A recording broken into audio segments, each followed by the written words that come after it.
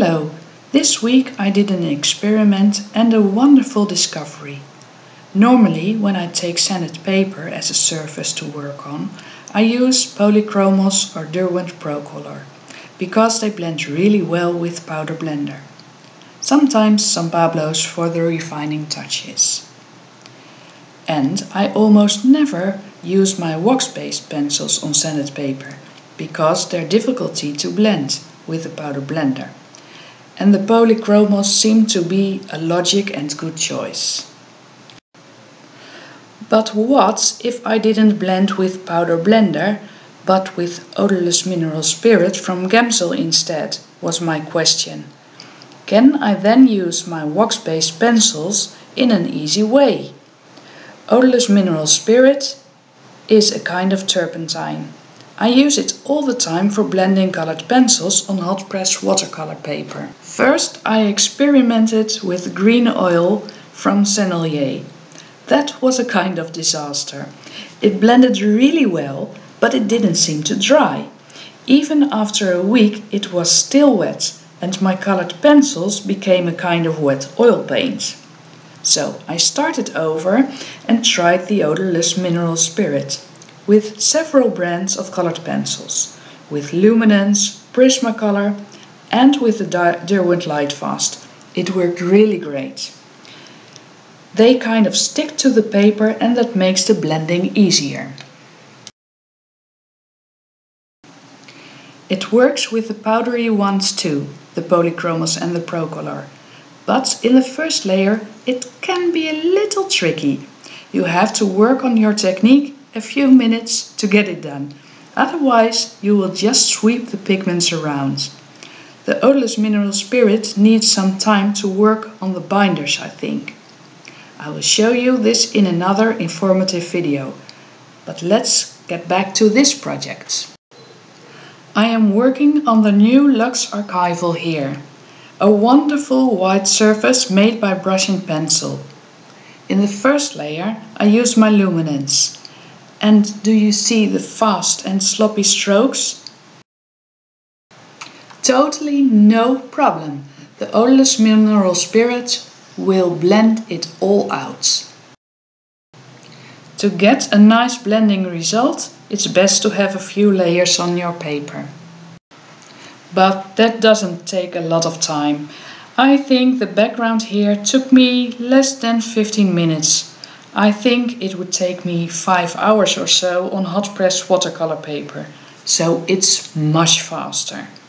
Doesn't take that much of your patience. I call this a blocking in stage. I just block in the main colors in this base layer. Everything can be adjusted in next layers on this paper. It's very forgiving. In the refining layers you can place darker colors on top of lighter ones, but lighter ones on top of the darker ones will work as good.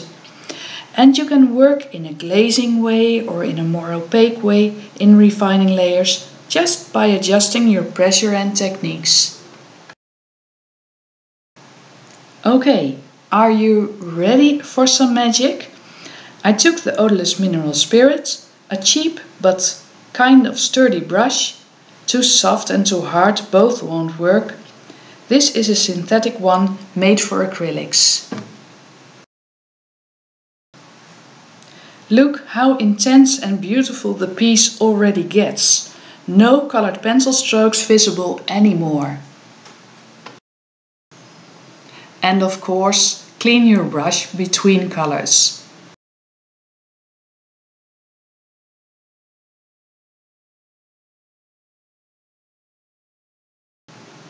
And the blending on the black background really made me sing. What a wonderful experience. Okay, then I let it dry completely. I used a fairly amount of odorless mineral spirit, so I let it dry for a day. A couple of hours would be okay, but I just didn't proceed till the next day. Then I sprayed with 2 layers of textured fixative from brush and pencil.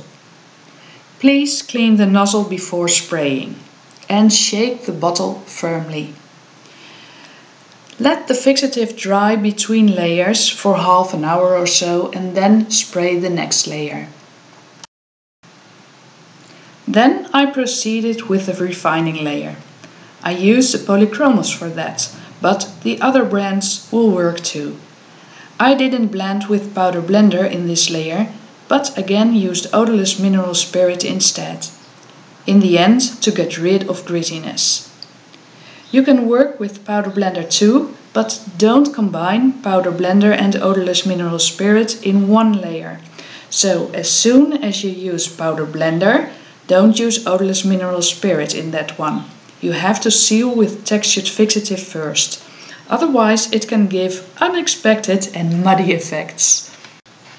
But you can use odorless mineral spirit first and then the powder blender because the odorless mineral spirit evaporates. So in that order you can apply them both in one layer.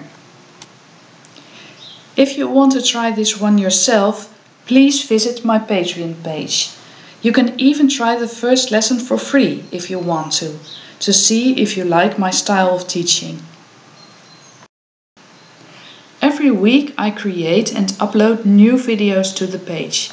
And I teach every project from start to finish, so you can join regardless of your level. And of course I provide you with a reference, a line drawing and a supplies list. And you can join my private Patreon group on Facebook. That's where I record the lessons in live streams, so you have a lot of opportunity to interact and ask everything you want to know. So for just $10 a month, you will get a lot of lessons and courses. I work in several media, from colored pencils, pastels to oils. I all love them. I think I'm an art addict. So I would love to see you there. And as usual, I would really encourage you to pick up your pencils and have fun with them. Really, let's color the world.